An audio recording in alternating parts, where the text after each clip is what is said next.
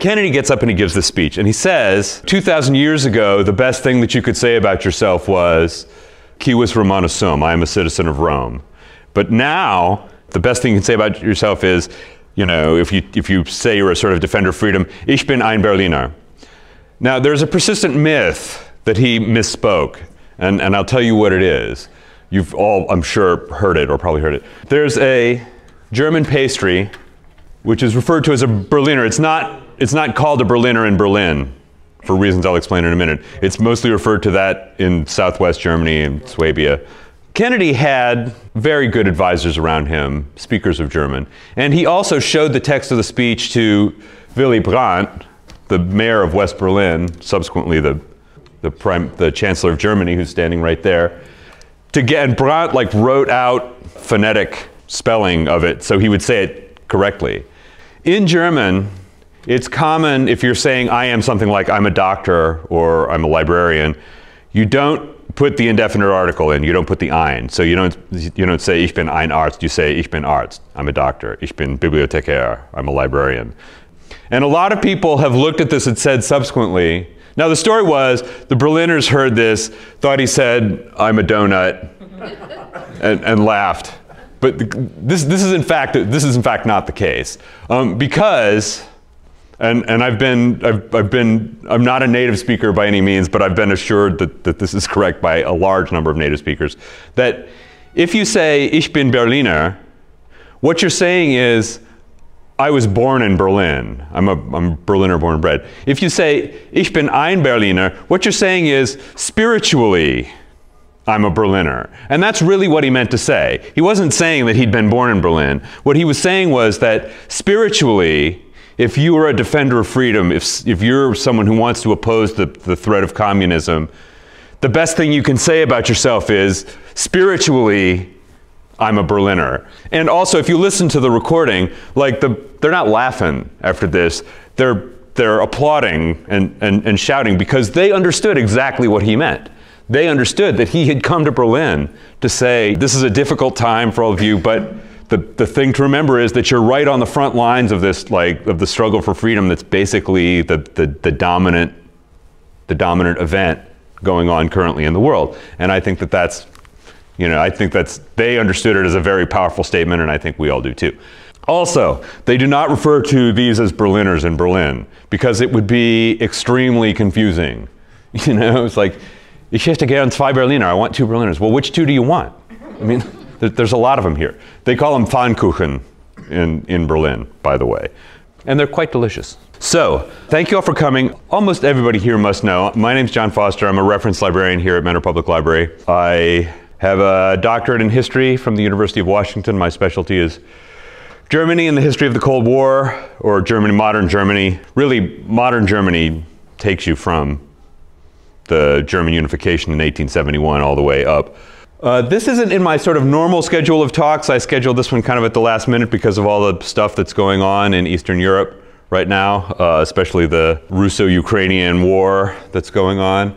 Because one of the things that people have talked about a lot is, so there's a sort of narrative about the war that one reason that Vladimir Putin chose to invade Ukraine was because he felt threatened by NATO expansion and by EU expansion. And these things are not, I mean, this is not an implausible idea.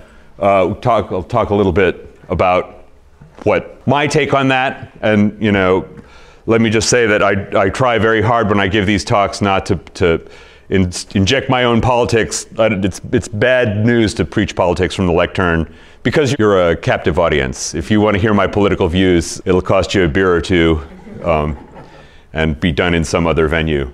But I will, I have a sort of take on the narrative which I will give at the end, and if people think I'm way off base, you're welcome to express that too. NATO today. NATO comprises 30 member states. Originally it was 12. We can talk a little about its foundation in 1949. Its civilian budget is $289 million. The military budget is about $1.6 billion. Or euros, excuse me, thank you. As a matter of fact, I put in the euro sign just to give myself a reminder, which I signally failed to take up. The United States pays annually about $320 million to keep NATO going. The United States pays 16.34% of the cost. Germany also pays 16% of the cost. The UK pays 11%. The French pay 10%. Italy 8%. Canada 6%. The rest of the countries pay smaller amounts. $320 million sounds like a lot of money until you realize that the US military budget, the Pentagon's budget, is $820 billion. So $320 million is a rounding error. I mean, it's, you know, a billion here, a billion there, and so you're talking real money. That's, so the question is, you don't want to just spend $300 million on nothing. And during the Trump administration, there was a sort of feeling expressed by Mr. Trump and some of his associates that the situation with NATO had to change, or that Europe had to pay more money. So one of the questions you'll want to sort of have in the back of your mind is, what is it that we are getting for our $320 million, and is it worth it? And that's a legitimate question to ask. The current NATO General Secretary is Jens Stoltenberg. He was, for about 8 years, I believe, the Prime Minister of Norway. The NATO SACEUR, Supreme Allied Commander Europe, is General Todd Wolters. He's an Air Force general, 4-star general. Generally, SACEUR is an American. The longest serving one was Laurel, I can't remember his name, is the first one, but there was a big sort of debate that went on in the 1950s about whether he was an American general or whether he was a NATO general. And actually, Todd Wolters is both. He's also the commander of US forces in Europe, so he wears 2 hats, and he lives in a really beautiful villa in Mons in Belgium, which I thought about putting in as a picture, but then thought about something else. The North Atlantic Treaty was signed on April 4th, 1949. This was the treaty that put together NATO.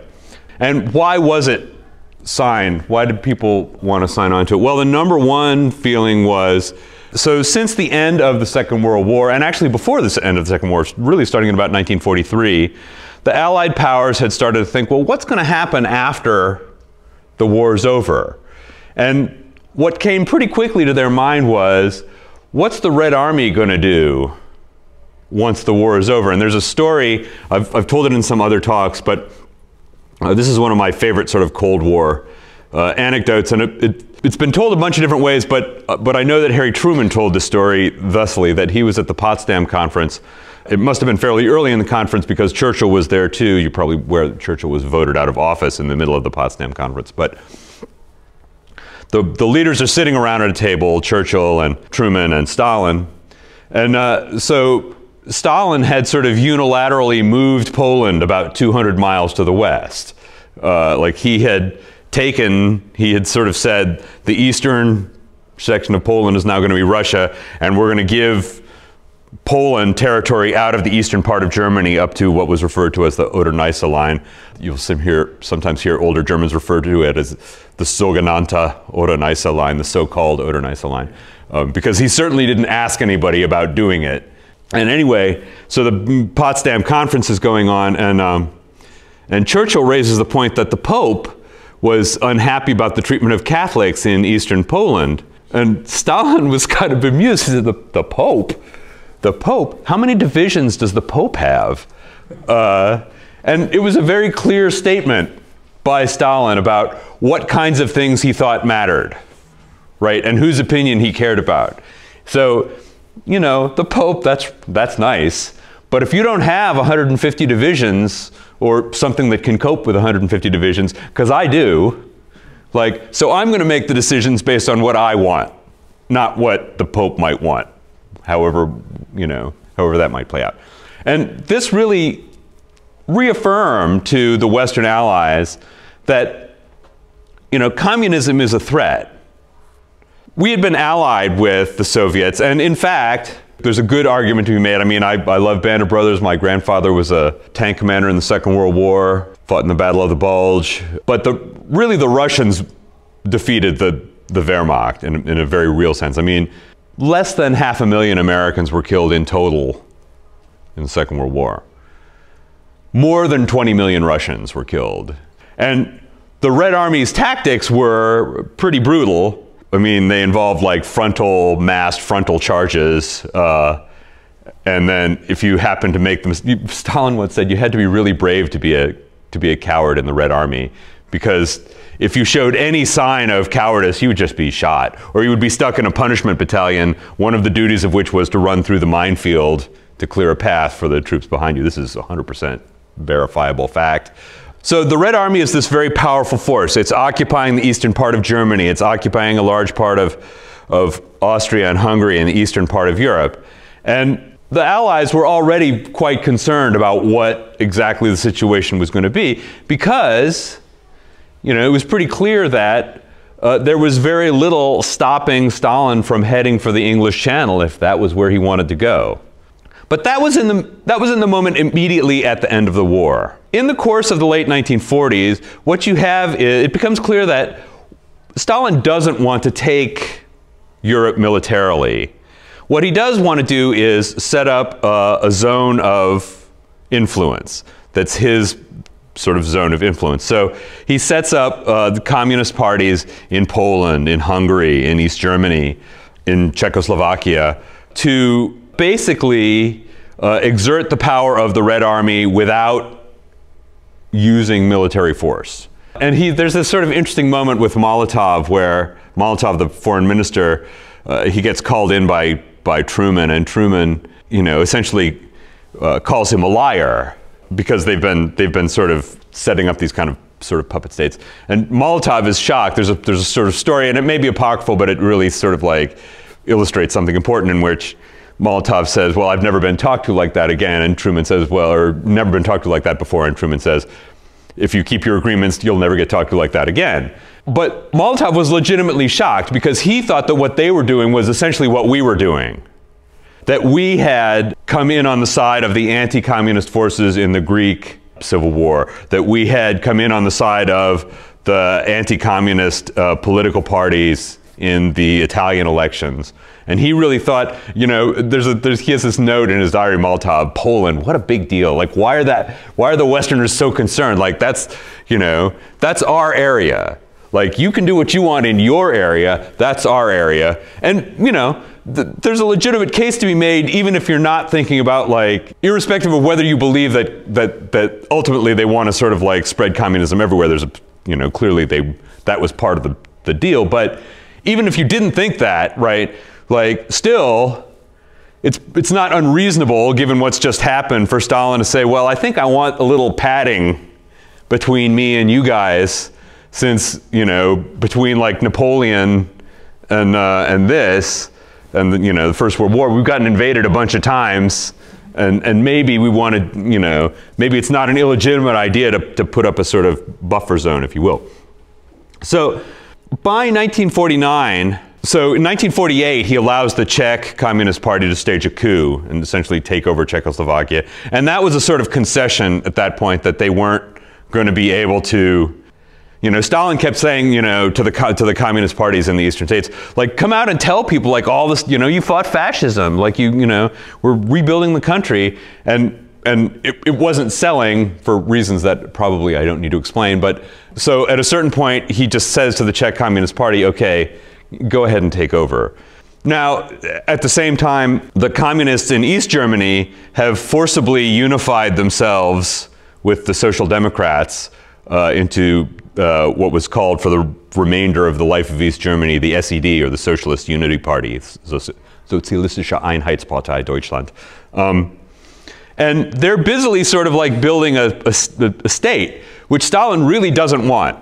Stalin absolutely didn't want the formation of East Germany, and when it happened, he was really upset about it, because what he wanted was Germany as unified and neutral.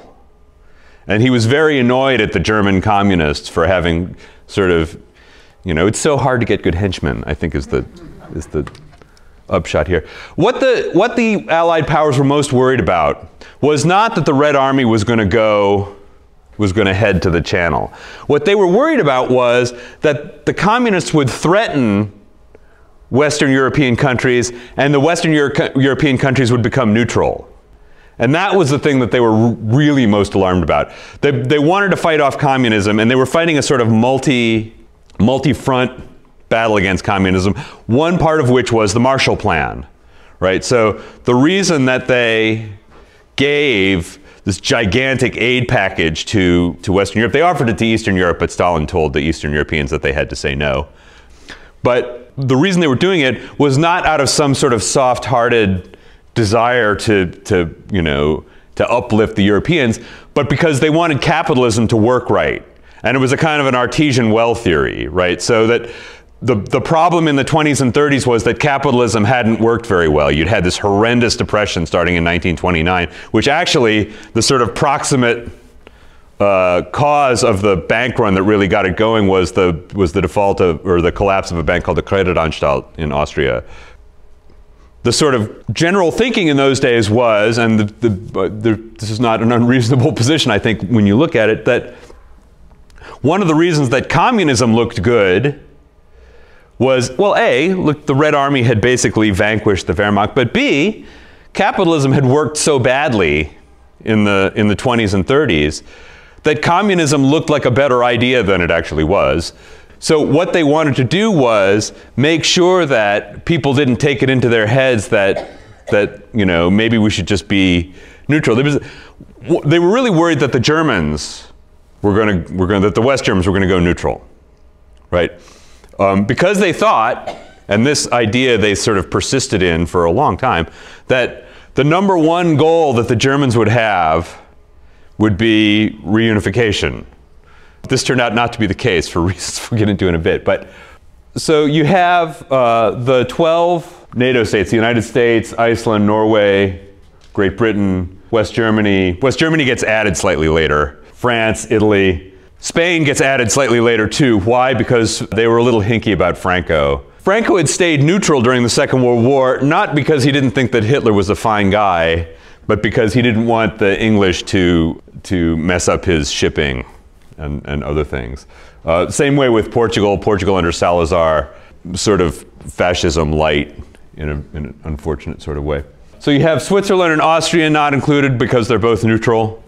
You have Yugoslavia, which is outside the Iron Curtain because Tito and Stalin can't stand each other. As a matter of fact, Stalin tried to have Tito assassinated on 2 occasions, and after the second one, Tito sent him a letter saying, if you do that again, I'm going to send an assassin after you, and I won't have to send a second one. And Tito was an old guerrilla fighter. He knew his business. And Stalin, I think, understood that it was probably best to lay off. And then you can see like West Berlin right there. Turkey is in the mix. Greece is in the mix. Yeah, why NATO? Once again, defense. Make sure that the Red Army just doesn't waltz to the Channel coast. Although, once again, this was really not Stalin's inclination, because they'd been fighting a brutal war for a long time. Germany invades Russia in 1940, and the Red Army, first of all, the Red Army has just had most of its competent leadership purged and executed, so they fared very badly, pretty much up until the point of Stalingrad, at which point the tide turned. But a lot of the reason was that they traded space for time, and they learned as they went. They learned very brutal lessons, and in a very unfortunate way. But neutrality, the fear that countries will turn neutral. The Cold War, once again, the defining feature of post-war politics is the struggle between liberal democracy on one side, communism on the other. The Czechoslovakian coup. Hastings Ismay is the first general secretary of NATO. He's a colleague of Winston Churchill, pug to his friends. And he says at one point that the purpose of NATO is keeping the Americans in, the Russians out, and the Germans down. But he really felt that this was, he says this kind of sadly. He wasn't sort of exultant about it. I mean, it was really the politics after the Second World War changed very quickly, so that the British, who had kind of felt like, okay, hey, we're partners here, once the sort of arsenal of democracy really gets going, the U.S. government, the U.S. military wants to listen to them less and less. Now, Field Marshal Montgomery was definitely very much involved in the actual fighting in the latter stages of the war, but by and large, Churchill feels very kind of pushed out. And then, of course, Churchill is pushed out of his own government almost in the first election after the end of the war. So what happens almost immediately is a series of crises. The first of which has been brewing in Korea since 1948, but really gets cracking in the summer of 1950, in June, late June, when 135,000 North Korean communist troops cross into South Korea and start engaging the South Korean army, which is not in very good shape at that point. They get pushed back fairly quickly. Truman is caught kind of on the hop by this. And he is in a little bit of a quandary about what to do because he doesn't know if the American people are interested in fighting another war. I mean, we just got done 5 years earlier with a war that had been very costly in terms of human lives and and materiel. In Korea, I mean, most Americans at that point probably couldn't have found Korea on a map. And so the question was, what are we going to do about it? And Truman says, well, we've got to oppose communism. We've got to make us. This is where the fight is, so we're going to fight it here. On the day after the invasion, Truman directs MacArthur to evacuate American dependence and to move forces to assist the Army of the Republic of Korea. What then happens? If you know about the conflict, the Republic of Korea forces and the U.S. forces get pushed back into a perimeter around the southern city of Busan. Things don't look very good. There's a change of leadership in the U.S. leadership. They bring in Ridgway, Matt Ridgway. Yes, thank you. I keep wanting to say Mark Clark, and I know that's wrong, but that's the only word that will come in my mouth. Matt Ridgway. Matt Ridgway. The first thing he did when he got there was change the regimental linens, and the reason was he was like, if we're going to do this, we're going to have pride in what we're doing. This isn't going to be like, fooling around here. This is going to be a serious army fighting a serious war, and we're going to do everything the way the U.S. military really does it. And Ridgway really pulled the fat out of the fire. But what happens eventually is, and the thing that really turns it is MacArthur staging his landing at Incheon up on the coast right near Seoul, cutting off a large proportion of the North Korean forces. They retreat. The U.S. Army chases them up to the border. And then there's this talk about, are we going to get in with China? Because we don't really, there's a question about what kind of war are we interested in fighting? At a certain point, they come to him and say, well, maybe we should consider using nuclear weapons. And Truman says, well, I've dropped one bomb, or two. I've used it once. I'm not going to do it again. So we're going to. At this point, too, I may get this quote right, MacArthur sort of goes on a speaking tour because he doesn't think that sufficient means are being put at his disposal. And he writes a letter which gets read out in Congress. And finally, Truman's had enough and he cans him. And he says, I didn't fire him for being a stupid son of a bitch. That's, if you were going to fire generals, that's not against the law for generals. If it was, 3/4 of them be in jail. MacArthur, brilliant as he was, had clearly exceeded his brief, and Truman couldn't allow him to be sort of militating outside the chain of command in the way that he was. The reason why we're talking about this is NATO gets sort of involved in this, and one reason is because, now it's an interesting case in the following sense. The key thing to know about the North Atlantic Treaty is Article 5. Article 5 says that an attack on any one of the member states of NATO is to be regarded as an attack on all, and all states are then tasked with doing whatever they can to assist in rebutting the attack. So there are some sort of forces from, the idea is that there's a NATO element, although in fact it's a sort of coalition of the willing. Although the Turks did send a pretty fair contingent as far as it goes. Ultimately, what happens is there's a very complicated politics that goes on between the Russians and the Chinese. Stalin is really avid for this to happen. And Mao doesn't want to, Mao kind of says, well, and this is another sort of pressure on Truman, of course, like the West had, so to speak, lost China. China had fallen to the communists under Mao. Mao sort of thinks to himself, well, and he says, it's not to himself, the Russians are the sort of senior partner here, so we're going to sort of do what they say. The Chinese then invade, push us back down the peninsula, push the U.S. forces back down the peninsula. And then there's a stalemate that goes on for 2 years, essentially, of negotiations. Both sides, the leaders of both sides, that is to say, Syngman Rhee, the leader of South Korea, and Kim Il-sung, the leader of North Korea, are adamant that the conflict has to go on until the whole of Korea is liberated one way or the other. And then finally, much to everyone's relief, Stalin dies in 1953, and the parties finally sort of recognize that they're at a stalemate. They divide the country in two, and it remained that way to this day. Now, Stalin's death is an important moment for NATO, right? Because Stalin, so he dies in 1953. Then there's this sort of period where it's unclear what's happening. What does happen in 1955 is that West Germany is then added to NATO. So there's this feeling that in order to keep the Germans on side, right? In order to keep the Germans from deciding to become neutral and reunify the country under sort of Soviet auspices, that they'll include West Germany in NATO. And I have the number here, I can never remember exactly. So this happens on the 9th of May, 1955.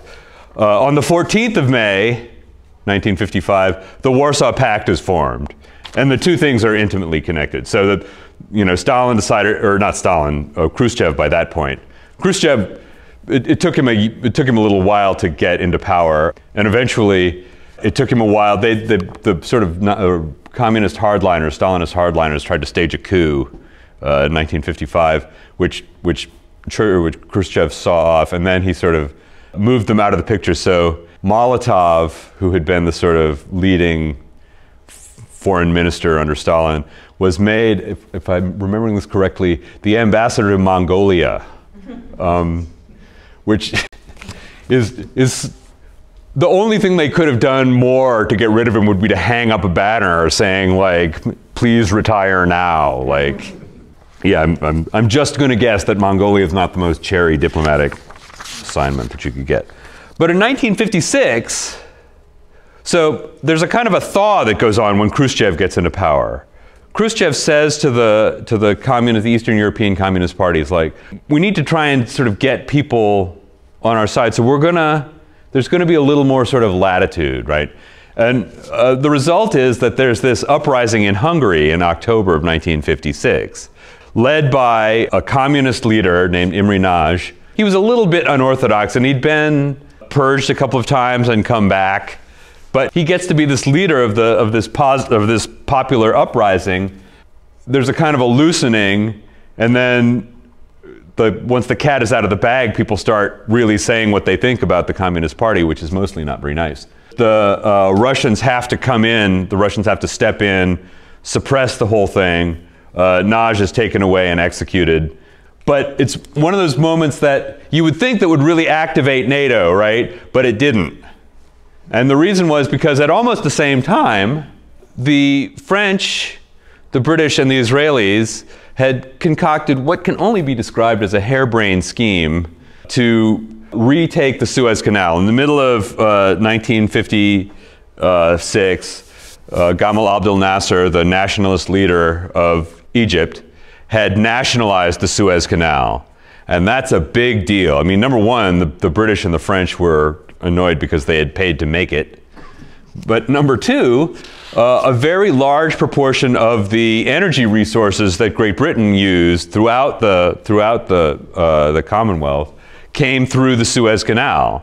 So this is a big deal. So the French and the British and the Israelis get together, and they come up with this plan. And the plan is that the Israelis will invade, and then the French and the British will come in to protect the canal. So essentially the idea was that we'll create this crisis, like one part of our set here will create this crisis, and the other two will come in to fix the crisis. This is a very common strategy in politics, and but they didn't count on a few things. Number one, the Egyptian resistance was more stout than they expected. But number two, Eisenhower was really annoyed by the whole thing, and he told the British that if they didn't back off, like that he was essentially going to allow sanctions to happen against them. And the British were very shocked by this, right? Because they thought, like, oh, you know, the special relationship. But the US government thought that it was destabilizing the area, that it was creating an opportunity for the communists to make sort of political hay out of the whole thing. And so Eisenhower and Dulles basically let the French and the British know that they have to stop. And the British and the French have to back down. The Israelis backed down slightly more slowly. I think they occupied the Sinai for another year or more after that. But essentially, the point of the US response was, we don't need to create other problems. You know, we've just sorted out the Korea thing. The French have gotten sort of moved out of Indochina at a fantastic cost in loss of life and money. The French spent more money losing Indochina than they got from the Marshall Plan. So ultimately, the point for the Americans is we need to stay focused here. We need to stay focused on the central issue, which is Europe. Now, around this time, Charles de Gaulle comes back on the scene in France with the collapse of the Fourth Republic. De Gaulle was a really prickly individual that nobody liked. As far as I can tell, if I recall correctly, Roosevelt told Churchill that he would consent to anyone else running Free France besides de Gaulle, you know, like, didn't care, you know, involved with Vichy, doesn't matter, like, I just don't want that guy. But as it turned out, de Gaulle was the guy. He was the leader of the Free French. He was very conservative, had a very pronounced dislike of Anglo-Saxons. There's just no way of getting around it. So he becomes fairly quickly dissatisfied with the way NATO is running. And he, number one, the French are fighting now a colonial war in Algeria. And that's a much different proposition than the war that they had fought in Indochina. Indochina was a colony, and it was worth a lot to them. Algeria was a department of France. Algeria was like, I mean, they considered it, now the Arab Algerians thought of it somewhat differently, but since they all had to be educated with textbooks entitled Our Gallic Ancestors. But the French really viewed Algeria as an actual part of France in a way that they never viewed Indochina. They never viewed their Far Eastern possessions. De Gaulle writes this letter in which he says, the Atlantic Alliance was conceived in its recent events in the Middle East and in the Straits of Formosa. There had been conflict between Communist China threatening to re-annex Taiwan, have contributed to show that the present organization of the Western Alliance no longer corresponds to the necessary conditions of security as far as the whole of the free world is concerned. The sharing of the risks incurred is not matched by indispensable cooperation on decisions taken and on responsibilities.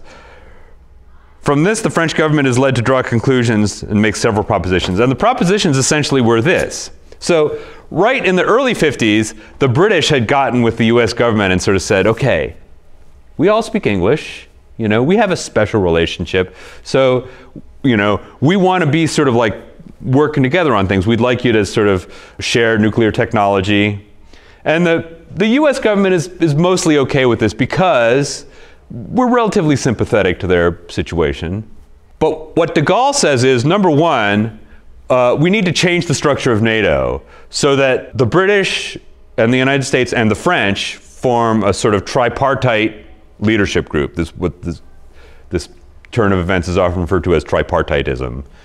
What de Gaulle proposes over the course of the next couple of years is that they want to, he says, well, you know, what we need to do is split up the world into zones of influence. So ours will be Africa, and the US can have the Far East, and the British can have the Commonwealth. And we'll make decisions about things, and then we'll let the other people in NATO know. Well, Eisenhower is completely uninterested in this idea. And he keeps trying to find ways to sort of get de Gaulle off it, but de Gaulle won't leave it alone. De Gaulle feels like they're fighting the front lines of communism in Algeria, because there was a sort of leftist dimension to the Algerian, to the FLN in Algeria, partly because the Russians had sort of decided that their thing was going to be anti-colonial struggle. So if you're like, they didn't want to march into the middle of Europe. What they wanted to do was detract from European power by supporting these anti-colonial struggles, so that the otherwise legitimate anti-colonial struggles get wrapped up with this sort of Cold War filter, if you will. And it's debatable how communist the Algerian rebels were, but de Gaulle's position vis-a-vis the US government is, we're fighting the war against communism now, you need to help us. Eisenhower is completely uninterested in this idea. And he keeps, now at the same time, there's a sort of faction within the US State Department. And one of the things that's also getting talked about is nuclear weapons. So the United States now has a pretty considerable nuclear arsenal. The French want NATO to be given power over these nuclear weapons, or over some portion of them, right? Because they say, like, look, if the Germans or if the Russians are invading, we don't want to have to call someone up to find out if we can launch a strike, right? We want to just be able to do it. Now, there's a kind of a balance to be built here, right? Because although Eisenhower doesn't want to be handing out nuclear weapons, that is, say, putting nuclear weapons under the control of other governments, at the same time, what he also does not want is for France to start developing its own nuclear weapons.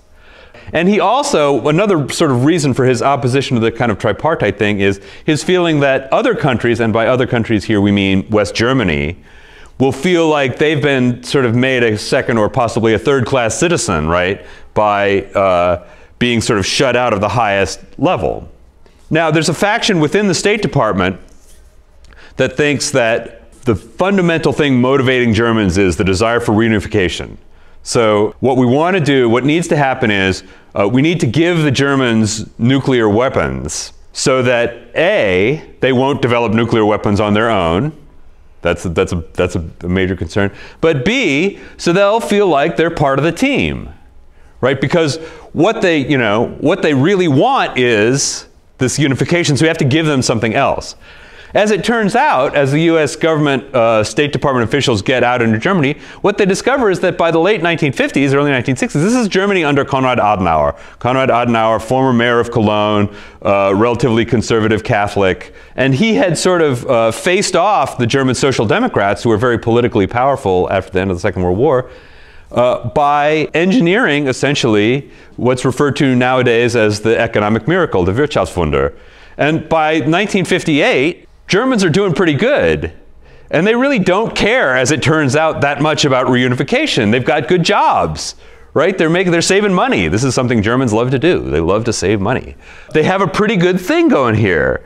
They don't really want nuclear weapons. And as it turns out, later on, when Adenauer is sort of leaving power in 1963, he tells, I think Dulles, but no, Dulles is dead by this point. He tells someone in the US State Department, you know, you guys kept sort of back-channeling us this offer for nuclear weapons, which we didn't want. But we also didn't want to say no, because we didn't want to offend you, right? You're offering us nuclear weapons. So if you'd come out publicly and offered us nuclear weapons, we would have had to say yes, but please, you know, find a way to not offer us nuclear weapons anymore, because we don't want them, right? Because, you know, we're doing fine here. We're not going to go neutral. Why would we want to do that? Like, East Germany stinks. Like, we're doing great here. What we want to be is part of the NATO organization so that we can have a part in our own defense, but we don't want up the tension here. We don't want to have nuclear weapons. 1958, by the way, then Khrushchev comes out and says to the US government, you've got 6 months to get all your troops out of Berlin, out of West Berlin. And if you don't, we're going to sign a peace treaty. Technically, the Second World War was still going on in some sense, with East Germany. And then the fact of the matter is, Berlin, West Berlin, East Berlin, it's all part of East Germany. And this conflict rumbles on until 1961. And the NATO leadership, they start a sort of planning group called Fair Oak. And they're trying to come up with ways that they're going to respond to this, right? The US idea is, well, if the Russians try and seize Berlin, we'll send 2 divisions, 2 armored divisions up one of the, so there's 3 autobahns that go from West Germany to West Berlin. We'll send 2 armored divisions. And the British are like, well, we had a sort of more slimmed down idea in which we'd send a couple of battalions up there just to sort of make the point. And the US government says, well, no, I mean, we really want to sort of make it rather more forcefully, to which the British say, well, what's your plan here? Is your plan just to run them in a straight line up the Autobahn? That's a bad idea. Or is your plan to spread out, you know, and then be violating East German sovereign territory? And to which the US government says, we'll work that out when it comes. But, you know, what we're not going to have is the Soviets dictating to us what the situation with West Germany is going to be, or what the situation with West Berlin is going to be. And it sort of burbles on and burbles on until 1961. Several months previously, I think it was Walter Obrecht, the leader of East Germany, had said, well, nobody's going to build a wall. And then, of course, this is exactly what they do. They show up and they build this wall. These are people who live in a building that's sort of on one side, voting with their feet. This is a East German border guard named Schumann, who he was sort of standing there at one of these points they were putting up, and there's a bunch of people, he kind of sort of back out of frame, shouting for him to jump over, and he figures now's the time, right? And this is one of my favorite images because, you know, what would you do? Like, yeah, now's the time. Communism is happening. I'm out of here. And he ended up having a fairly, a quite decent life in West Germany, although I think that he ended up committing suicide because I think that he felt guilty about the people who hadn't been able to get out of East Germany in the way that he had. But once again, like, this is one of those sort of moments where, you know, someone really follows their instincts and just gets the hell out. And you got to respect that.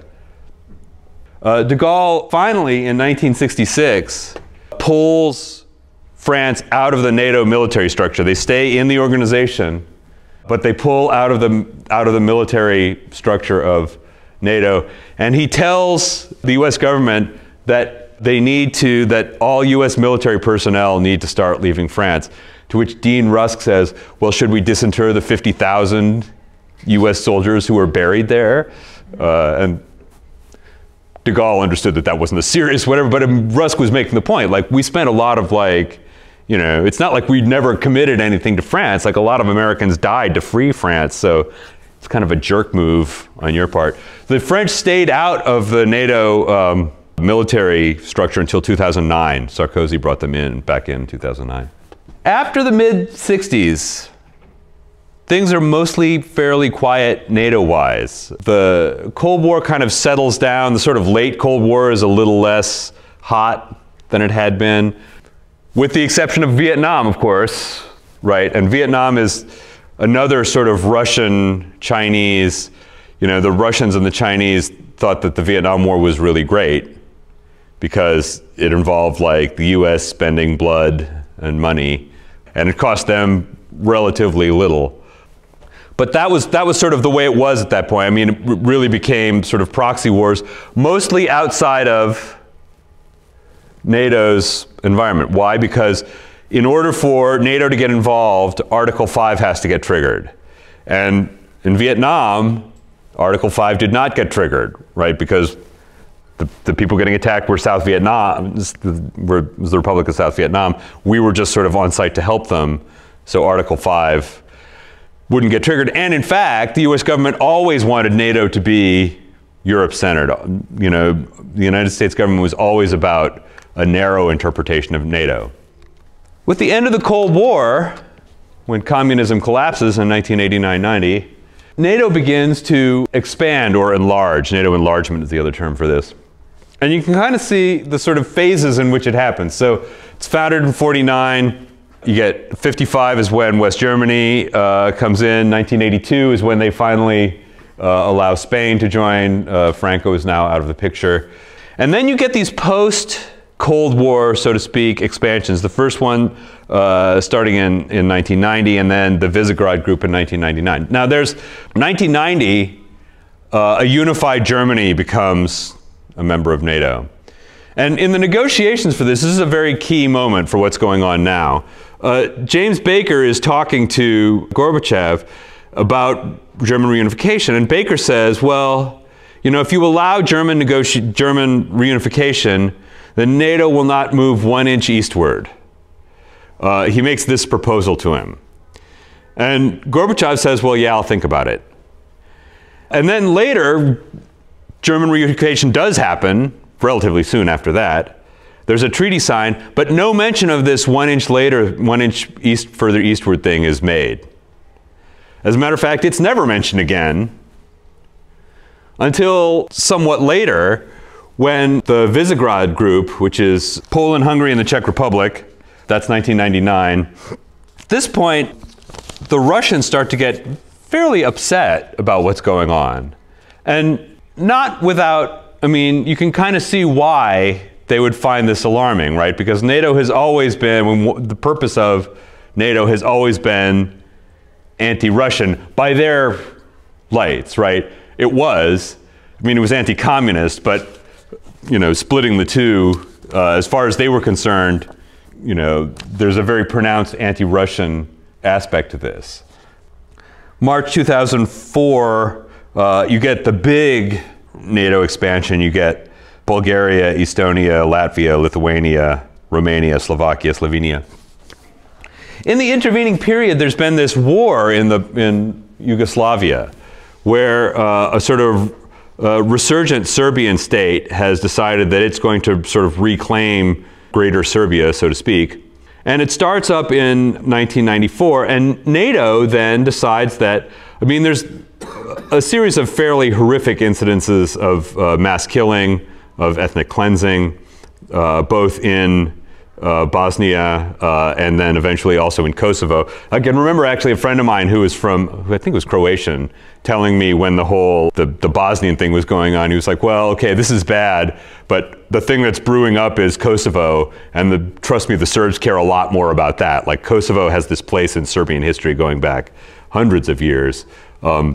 Serbs decide that they're going to sort of remake Kosovo into part of Greater Serbia minus the Albanian population. And NATO decides to step into this. And it's always one of the sort of points of debate, and one of the reasons that the Russians are very hinky about NATO is, why? Like, what was the justification?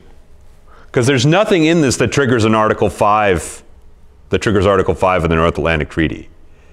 But what there is people in concentration camps, people being, you know, mass murdered, especially in Srebrenica, but not only there. So NATO, first of all, starts with a kind of strategic bombing campaign. Before this, by the way, NATO had been, the only other NATO military operations had been guarding oil supplies in Kuwait during the first Iraq War. So this was the first real NATO military engagement after the end of the Cold War. But Operation Joint Guard in Bosnia-Herzegovina, and then Operation Allied Force, that's the big one that triggers strategic bombing. There's this really, so by this point, well, I'll show you some pictures. This is Boris Yeltsin in the Russian Duma, very upset about NATO expansion, saying basically, we were told that NATO wasn't going to expand east, and yet they're doing it. And this sort of like sets in motion this narrative of Russian sort of victimization, if you will. So this is Operation Allied Force, undertaken between March and June 1999. This is Novi Sad in flames. This is a Tomahawk cruise missile being launched from the USS Gonzalez. This is the Serbian Ministry of Communications, I believe, looking somewhat the worse for wear. This is the anti-aircraft fire over Belgrade. This is, I just like this as a sort of picture of what Allied air power can do. This is Wesley Clark. Wesley Clark is a US general. He was a West Pointer, not surprisingly, since most generals are.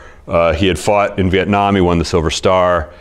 And he was SACEUR at this point. He was Supreme Allied Commander Europe. And I really recommend his book, Fighting Modern War. It came out in 2001. He's written a number of books, but I think Fighting Modern War is the best, in which he's, at a certain point they were negotiating with Milosevic, Slobodan Milosevic, the president of Serbia, to get Serbian troops out of Kosovo. And at a certain point, Clark tells this story where they were at some meeting and he sort of took Milosevic aside and said to him, look, if you don't get your troops out, my government is going to order me to bomb you, and I am going to bomb you good. And I really like that as a sort of, I mean, this is the kind of, when the Supreme Allied Commander of Europe tells you something like that, that's the kind of thing that should get your attention, because he has access to a lot of firepower. Now, it's complicated because they've got to clear all the missions through the NATO command structure, which is very complicated. But this is the radar station outside of Pristina in Kosovo, a Serbian radar station. And that's what it looked like beforehand, and that's what it looked like afterward, and there's really just nothing there. So this is a sort of constant debate, or a sort of long-running debate about, you know, was the intervention, was the air war in Kosovo, was it legitimate? Well, it's problematic vis-a-vis international law because, once again, what could have triggered Article 5? The NATO basically argued that there was a kind of exigent emergency, that there was a humanitarian disaster going on, they had to do something. And once again, NATO really, the sort of institutional ethos of NATO is Europe-focused. Also, and this is not unimportant in the whole situation, Serbia is and has been for more than a century a Russian client state. I mean, like, cast your mind back the summer of 1914 when a Serbian nationalist killed the Austrian Archduke and his wife in Sarajevo. The sort of proximate event after that was, first of all, the Austrians demanding some kind of a pound of flesh, if you will, from the Serbians. That's probably an inappropriate term. What I mean is the Austrians demanding sort of that the Serbians make good on this whole thing, and the Russians coming in on the side of the Serbs. The Germans were then in on the side of the Austrians, the French were then on the side of the Russians, and here we go. This is a very simplified explanation. By the way, Christopher Clark's The Sleepwalkers has been getting a lot of talk lately with its connection to the Ukraine situation. Christopher Clark, the author, Christopher Clark's a British historian. He wrote this book called The Sleepwalkers about the origins of World War I. It's the state of the art. It's an absolutely fabulous book. He says that, you know, he doesn't think it's a good sort of comparison, but I really recommend The Sleepwalkers as a book to read. It's really, if you're interested in European history and the origins of the First World War.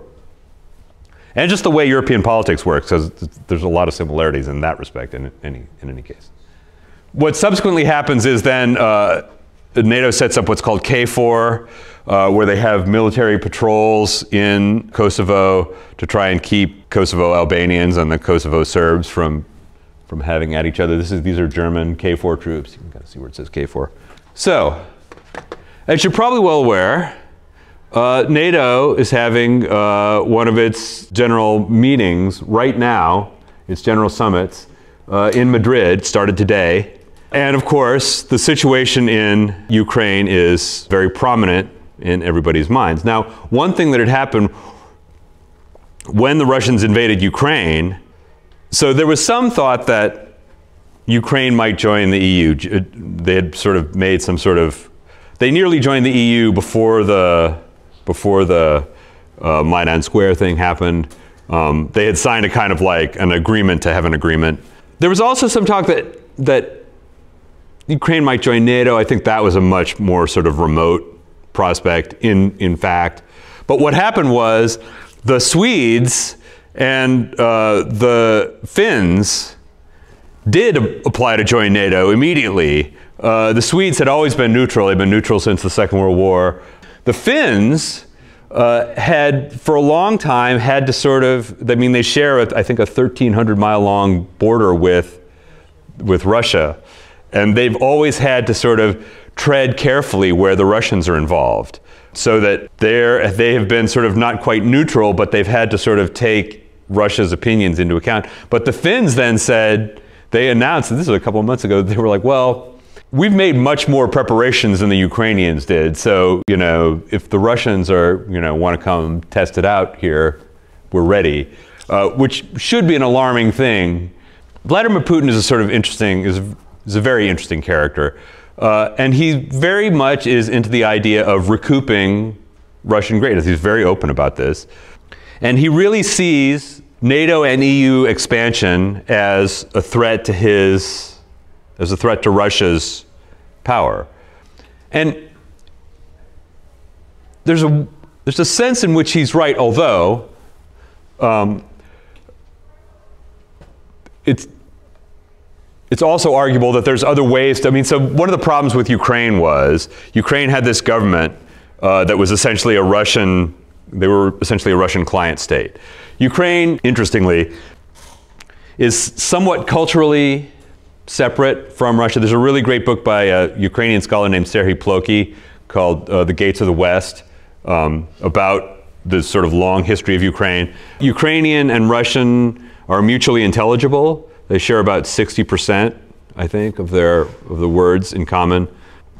There's a long-running Russian feeling that Ukraine is actually really just a western part of Russia. And there's a complex sort of historical narrative that goes with this, though Ukrainians are less inclined to believe this. There's a lot of ethnic Russians in Ukraine, especially in the Donetsk Basin and in Luhansk, in the eastern part of the country. So there's a very pronounced inclination among some Ukrainians to be close to Russia. That Ukrainian government under Yushchenko, God, I can never remember anymore, was extremely corrupt. It's debatable whether the Ukrainian government under Zelensky is much less corrupt. Although they have at least made noises about, you know, becoming less corrupt, which the previous government I did not. But Yanukovych. Ugh. Anyway, this is the big, you know, the big narrative these days. There's a international relations theorist named John Mearsheimer, a relatively conservative guy, University of Chicago. He has come out and said that he really thinks that the war is the West's fault. That because we pushed EU expansion and NATO expansion to the borders of Russia, it then made Putin feel like he had no choice. If you're interested, his talk is on YouTube. I really recommend watching it. Mearsheimer is a really bright guy. I really disagree with him in this case, but on the other hand, he has a tenured professorship at U Chicago and I don't. So I'll just concede that right here. So NATO has been, since the end of the Cold War, an organization kind of looking for a purpose, right? Because its original purpose was to prevent prevent Western Europe from becoming neutral and to prevent communism from spreading. Well, contrary to what some people seem to be convinced, communism is dead as a dormouse. And so what is NATO here to do now is, you know, NATO's been involved in Iraq and Afghanistan. NATO's been involved in Balkans.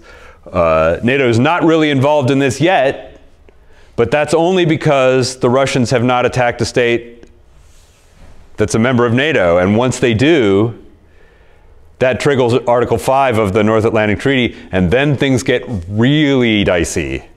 And I mention this because, so Sweden and Finland applied to join NATO a couple of months ago.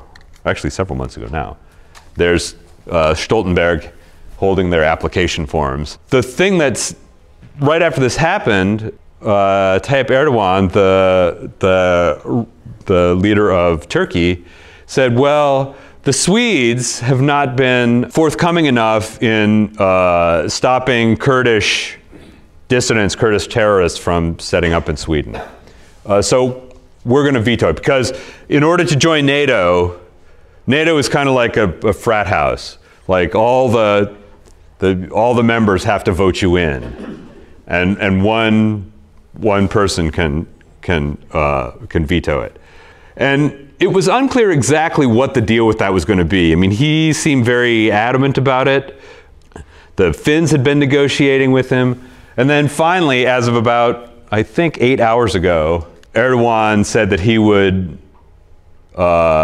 was okay, and the applications have been accepted. So we're now in a new situation, right, where a NATO state, a major NATO state like soon to be Finland, is right up against the Russian border. The Russians have already been engaging in cyber warfare against Lithuania. Lithuania, by the way, member of NATO.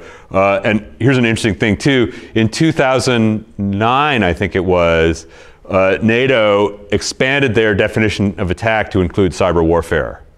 So now it's theoretically possible, although it has now not happened at this point, that a cyber attack could trigger Article 5 of the North Atlantic Treaty.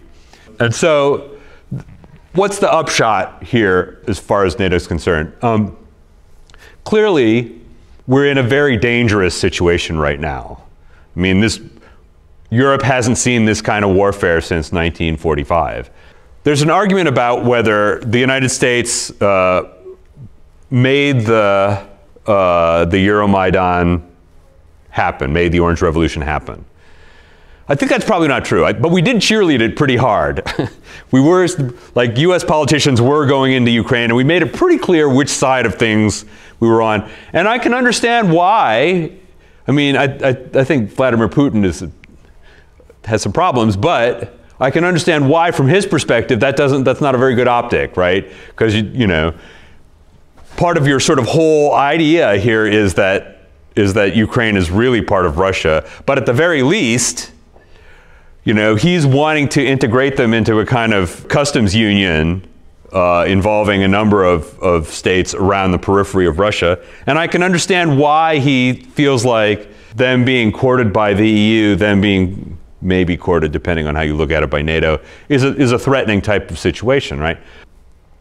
But there's another way you can look at it, which is, you know, from the US perspective, if things don't go any further from this, right?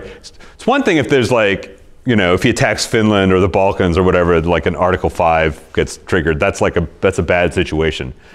But if it just stays in Ukraine, right, like, it's costing the Russians money. It's costing them people. It's costing them their standing in the world. Even if the thing ended today, they'd still have lost a lot of money. They'd still, you know, they have this like $600 billion sort of war chest. So they're doing okay financially for now, and they sell oil. You know, it's like selling heroin. You got, like, not to put too fine a point on it, but you're always going to have a sort of, it has a ready-made patron base, if you will. But their standing in the world has really declined, and it's going to be very much harder. You know, the transaction costs get higher. So from the US perspective, as long as things don't get to an Article 5 triggering, there really isn't a whole lot of downside to this. Now, it really depends on what you, as smart people reading the situation, think the likelihood of Article 5 happening is.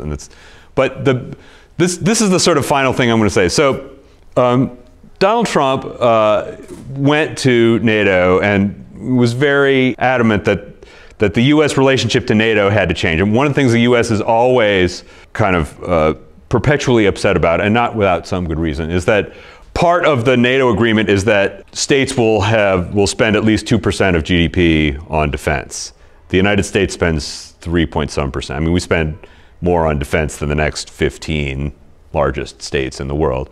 But there's only 3 or 4 European states. As a matter of fact, I think Greece actually spends a larger proportion of GDP on defense than we do. But there's only about 3 or 4 that actually hit that 2% threshold, and the Germans aren't one of them. Germans, and you know, I think it looks to a lot of people, especially on the sort of Trump end of the political spectrum, like the Germans are free riding, which is not exactly true. I mean, they're still paying, like, you know, $320 million. Is a little bit higher than anybody else. Well, that's right. Yeah, the Germans are doing, it's not like they're hurting for cash. And also the Germans are essentially running the European banking system. So when President Trump went over there to sort of remonstrate with them about this, he was not, it wasn't a baseless thing to do. I mean, he really, you know, he has a point. Like, you know, Europe has spent 50 years since the Second World War, 70 years now, kind of free riding a little bit on our interest in preventing communism from spreading for a long time, and then our sort of interest in sort of keeping things together. Now, $320 million does buy you a lot of influence, in fact.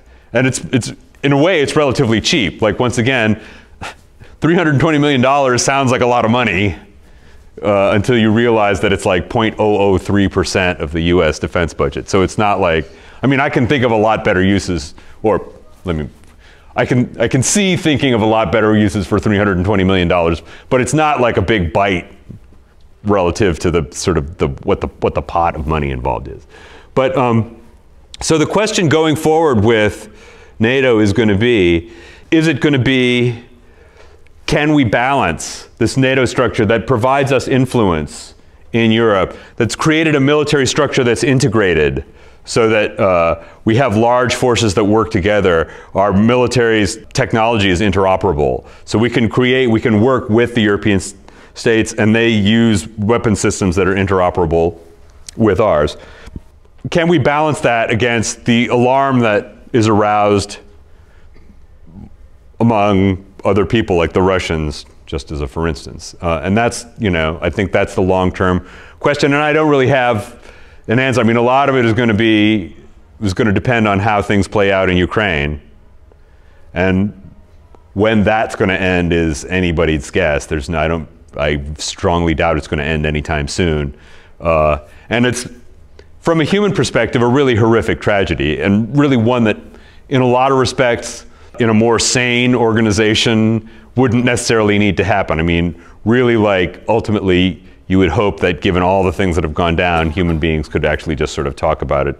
But if that was the case, a lot of things would be different about the way we've all organized ourselves. So, NATO is this sort of, has been this very important thing, but it's now an organization kind of in search of a purpose, and it's unclear, I think, at this point, what that purpose is going to be. Just to say, by the way, the Europeans, the EU is developing its own defense forces. It's funded at a much lower level than NATO is currently. But eventually, that's probably what's going to be. They probably will take that space, will flow into that space of NATO, which in one sense is great because it's cheaper for us, right? But on the other hand, what influence do we have with them once we're not involved in this integrated structure that's left over from the Cold War? Anyway, thank you all so much for coming, and